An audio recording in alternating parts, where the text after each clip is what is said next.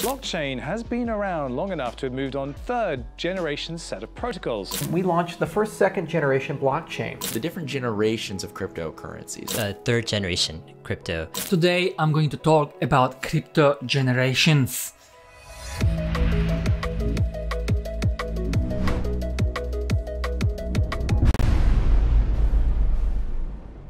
You're watching history be made.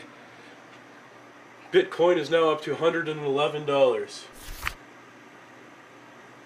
It's an all-time high, and it's continuing to rise. I've seen it break 3 times today. It went up to 110, and this is the highest that it's been. It's ridiculous. Everything began with Bitcoin, first global decentralized peer-to-peer trustless electronic transfer of value, which started a whole new asset class, even though so far crypto behaved like stocks. It was so far always very correlated to the stocks. However, Bitcoin and its forks are the first generation of crypto projects. Decentralized applications have been becoming more and more important in the past 10 years and have the benefits of massively reducing costs and barriers to entry, removing single points of failure, preventing censorship, and ensuring transparency and trust between all the parties involved in an interaction. On top of what Bitcoin could already do, the second generation added smart contracts, which allowed people to build things on the ledger.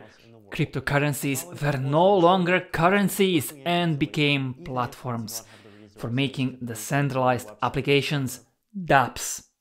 One example of such a dApp that we all know very well is USDT.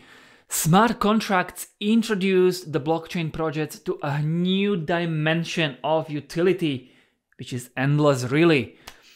I think it's a new internet actually, which is what we call Web 3.0, internet working fully without centralized third parties.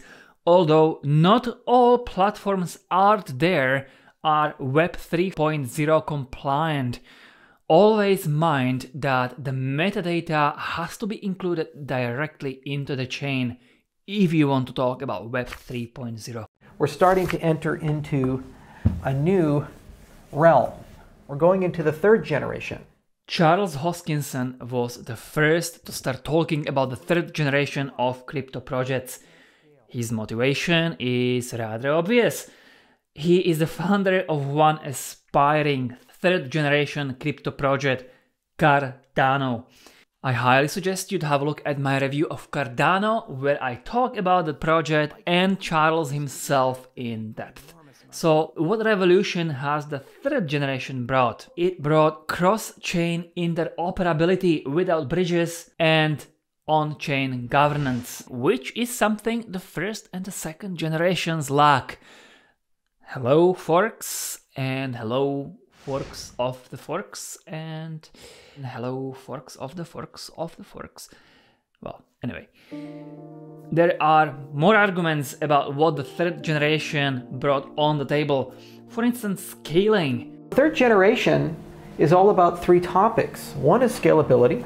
However, I disagree, as almost all of the third generation projects need layer 2 scaling solutions to scale, which is not true scaling. These solutions bring way more trouble than they solve. They add complexity, they decrease significantly the security, and they are centralized. These solutions are not solutions in my opinion, and so I think the only way how to scale is to have scaling built directly to the layer 1.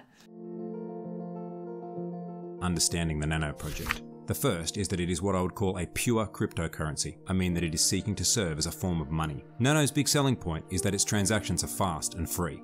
And when I say free, I mean completely free. There are no transaction fees for using the Nano network. Nano achieves these outcomes by the implementation of a combination of innovative technologies.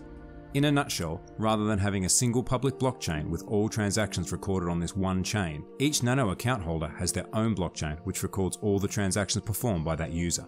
And that's why I'm going to talk to you about the 4th and 5th generation crypto projects now.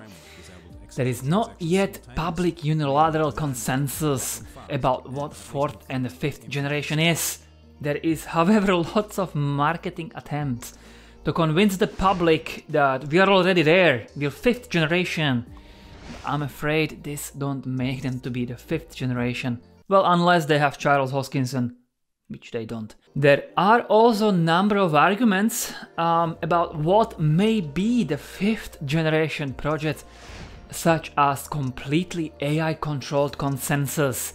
The argumentation that I personally like the most is that the 5th gen projects rethought the very fundamentals on which all previous generations have been building, the very concept of a blockchain itself.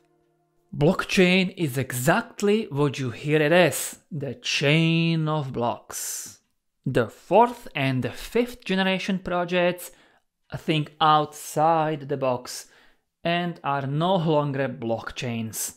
There are, for instance, DAGs, directed acyclic graphs, or, for instance, parallel sharding projects, kind of form of DAGs, but not really DAGs.